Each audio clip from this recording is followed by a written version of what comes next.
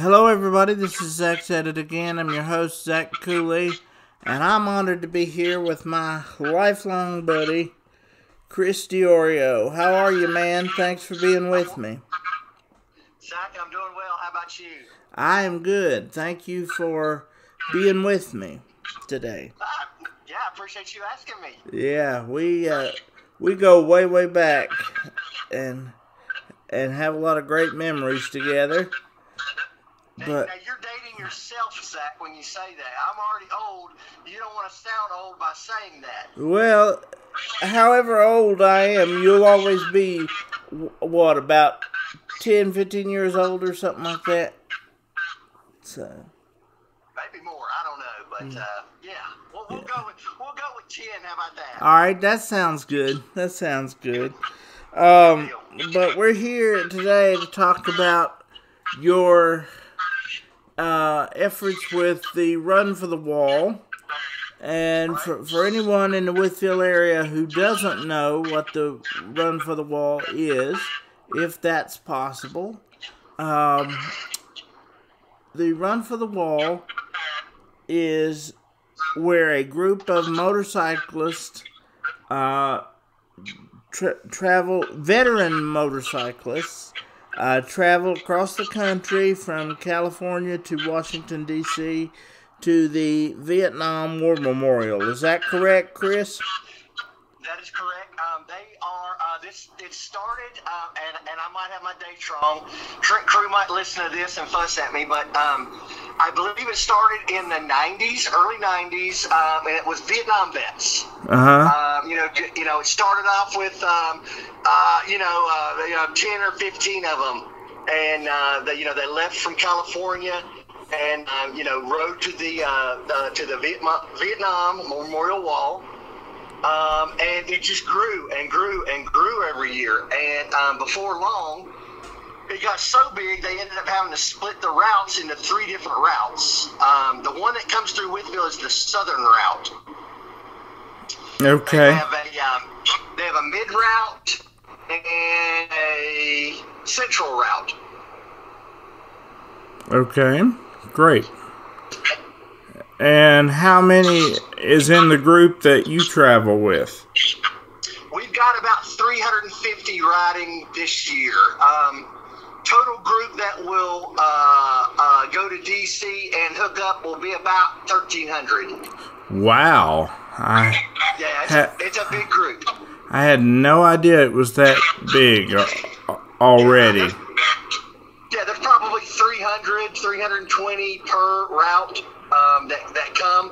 They all start together in California and branch off into the 3 different routes and then merge again in Washington, D.C.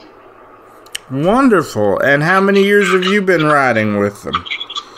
I've been doing this for 7 years. 7 years. Now, 7. Now, in your 7 years, you are... Tell me again what your title is that we just discussed. Yeah, I've been riding with them for 7 years. I've been the Virginia State Coordinator for 6 of those 7 years. Okay, and what does that entail? That's basically getting the riders, my 350 riders, from Bristol, Virginia, to D.C.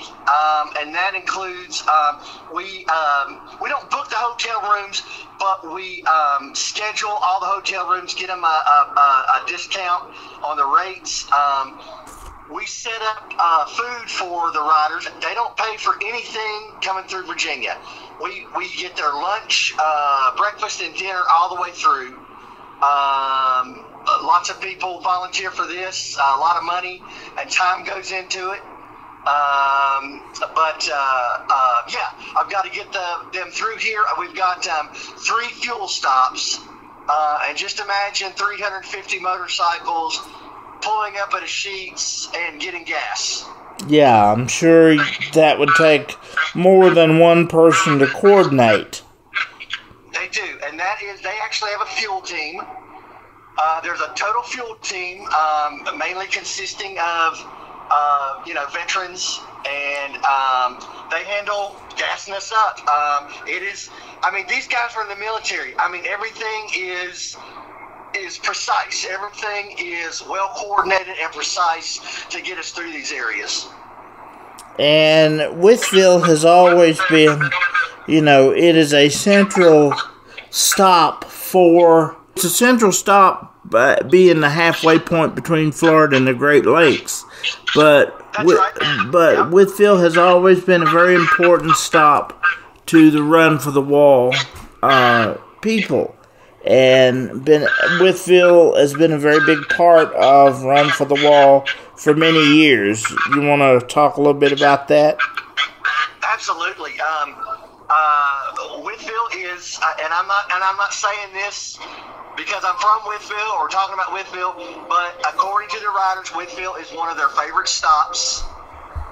They feel very welcome here, and there is a slew of volunteers that help out in Whitfield.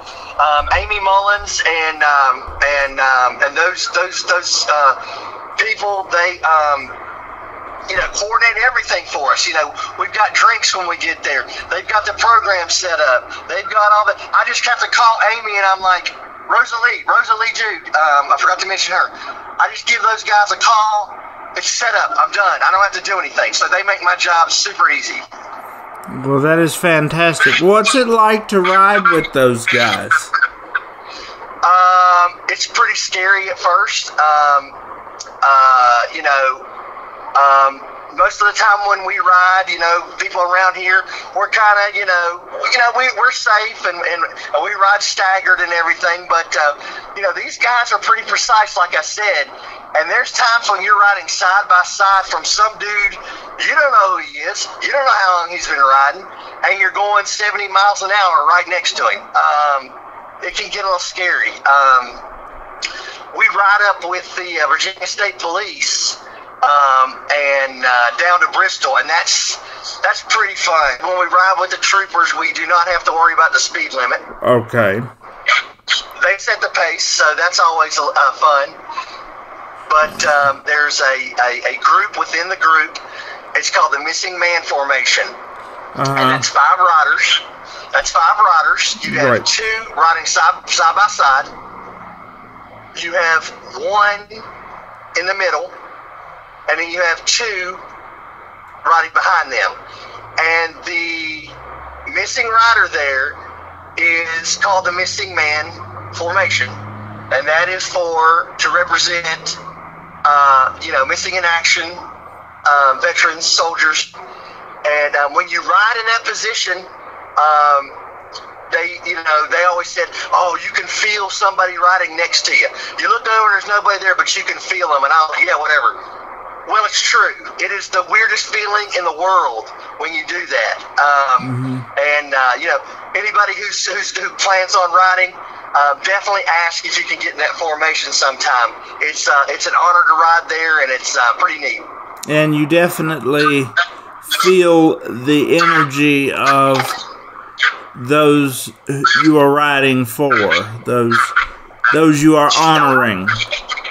Absolutely, yeah. That's that's the whole point of this thing. It's not a motorcycle gang, and it's not they don't go to the hotels and get drunk and tear up the hotel. It's hey, these guys are riding for their friends who are no longer with us. And these guys have a camaraderie that I've never been in the military, but just watching these guys. You can definitely feel that they really care and love each other. And it's obviously a very emotional experience as well. It is. Like I said, the Missing Man Formation, that's an emotional. We have programs at every stop we make and talk about, a missing in action soldier or any kind of stories that they have. And we have a good time too. It's it's not all doom and gloom. It's sure. It's fun riding with these guys. They're super nice. They're super fun. We have a good time at meals. Great fellowship. But when we get to the wall, man, I don't think you have to be told to, stop cutting up and take this seriously. You're not told that. You just feel that it's a given. You walk onto the lawn, and it's a very sobering experience. Right. And of course, you mentioned Trent Crew, our beloved longtime mayor and friend of Wytheville, Virginia. He did, yes. I covered many years ago, he did the whole ride with him from California to D.C. And I covered that, and I know he's an amazing part of this as well. He is. He got me into it. We go to church together, Trent and I, and right. We both like to ride motorcycles, and he said, "Hey man, why don't you just come and ride with me? We're not going to go very far. Let's just go to Lynchburg." That first year that I went was in 2018, and I was in FNG, and that is a first time rider. When you sign up, and rode what 200 miles with those guys, and I was like, man, this is awesome. This is great. I want to help these guys and support these guys and girls. Right. Oh, they're women as well. That's great. Yes. Are most of these people Vietnam veterans, or do you have veterans from other wars as well? We do have veterans from other wars. Matter of fact, after they finish in D.C., some riders will go, and I think it's in Illinois, they go to the Sandbox, and that is a memorial for, the more recent, Desert Storm and those wars there. And they'll ride on over there. But, I was looking at a demographics of the riders, and they are of Vietnam age, and they're getting older. They're in their 70s, and some are in the 80s. Wow. And it's really good to see. It's really good to see some of these new veterans coming in, and their stories are just as emotional and exciting as the Vietnam stories. Absolutely, and they are every bit as much a hero as those 70 and 80-year-olds. Absolutely, yeah. And man, it's the same thing, man. You get a 75-year-old Vietnam vet talking to a 21-year-old, Afghan vet, and just the camaraderie between those guys is it's something to see. Yeah, and we have no clue. If you've not served in the military, particularly during wartime, we have no clue what these men and women have seen and have sacrificed for the freedoms that we have, and we owe them all the respect and heroism that we can muster. Absolutely, yeah. These guys are great, and they've been through it, man. Yeah. But speaking of, the older veterans, it must be amazing to see people 70, 80 years old still out there riding and making that trip, which is no easy trip. But they do it because of their dedication to honoring their friends. Absolutely, yeah. These, and these guys have been riding for 50 years, man. Right. They're in condition. They can ride. Some extra wheels on some of their motorcycles. A lot of trikes in the group and everything. But hey, man, they're still out riding and doing this thing. And hey, they go through these weathers and storms and rain and heat and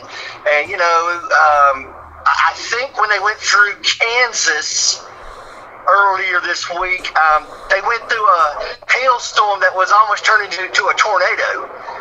and these guys are just riding right through it. It's nothing for them. Yeah. And you have to think about that. Somebody can just as easily fly in an airplane to a monument or drive in a car, and we think, oh, we're driving through a hailstorm in a car, we've got it bad. But these people they have no protection other than what they're wearing on their person to keep them from this severe weather. That's it. I mean, they probably have rain gear and everything, but man, it's still scary riding in the dark and in the wet weather. I don't care to do it. Right. Yeah. So, how far do you actually ride with them again? For me this year, I wanted to go down further. The Moose Riders from Whitfield, I don't know if they went all the way to Texas, but they meet up with them in Texas. Okay. And ride. I was going to ride with them, but my niece Catherine graduated from high school, so we were in Fredericksburg all weekend, and so I was like, well, I'll just ride up and meet them in Bristol, and I'm actually not going to go to D.C. this year either. I'm pretty lame. We've got some things to do this weekend for Memorial Day, but that's just, I went from Whitfield to D.C. with them just a couple of days, and, I've met some great people who I have stayed in contact with over the years, and, if ever I'm in Murfreesburg, Tennessee, I got a place to stay. It's great. These guys, it's just great. Well, and how far does this Virginia State Police follow you when you go? They meet up with us in Bristol, right at the we meet at the Harley Davidson shop in Bristol. Okay. And they escort us all the way to the DC line. They cannot go into DC. Right. So they peel off, and last year, I guess it was a DC motorcycle police unit, but they were on these black BMWs, these black helmets, and man, they just took us through the city like, I don't know, we were the president or something. It was great. Exactly. That's amazing. Yeah, and I know it probably irritates motorists on the interstate, but they allow us to shut down the interstate as we go by. We have road guards who are also volunteers, and they'll stop at the exits and block off the exits, and the troopers help them with that. And then they move on and open up back the exits. So, we're really super lucky to have the Virginia State Police, and we have the road to ourselves. We don't have to worry about anything. Right, that is amazing, and well deserved, I would say. Yeah, I don't think it ties up traffic that much. I don't think it's that big a deal. But if you didn't know what was happening, I think you would get angry. Right. Most people, though, are, very moved by watching these riders come through. It's always a big event in Whitfield. The kids at Spiller love it. My daughter's in 4th grade at Spiller. It's very ceremonious, if that's the right word. Yes, and speaking of ceremony, is somebody singing there Wednesday? Yep, that's what we were getting to. You were talking about that you have. We were talking about that we have. You have programs at every stop every city that you stop in, and Whitfield is no exception. Well, you can talk a little bit about the overview of the program, what it's going to be. Wednesday the 22nd at 4 o'clock. That's right. Yep. We'll roll in there about 4 o'clock, and just give us a time to get our bearings and get off the motorcycles, and the veterans love when you go up to them and talk to them. And by the way, you need to talk to these people. You need to talk to these men and women about what they're doing, because when they're gone, they're gone. Like I said, they're older, and once they're gone, they're gone. Their stories are gone. You need to really speak with older people and listen to what they say, whether they were in war or whatever. I mean, it's just so important to listen to older people. But anyway, getting back to the ceremony, So, we'll have a nice one there, and you probably know more about the ceremony than I do. Well, I just know that Rosalie was kind enough to invite my wife to sing a couple of patriotic songs at the event on Tuesday, which she was very honored to do. And in my personal and partial opinion, I don't think they could have chosen a better one. She's going to be doing God Bless America and My Country 'Tis of Thee a cappella, and that's